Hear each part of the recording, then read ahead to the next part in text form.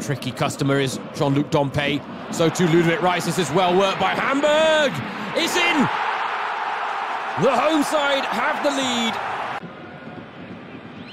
Here's Dompe. It's over the wall, and well, Martin Freisel was taking absolutely no chances. They were looking for quick vertical passes. They were looking to break the lines like they are here. Early ball in for Fabian Klaus. And on the follow-up, surely Oczipka will make it 1-1. It is going to be Laszlo Benes. Oh, it's off the bar. Oh, what a save, Martin Freisel, on the follow-up from Jonas David. Unbelievable stuff.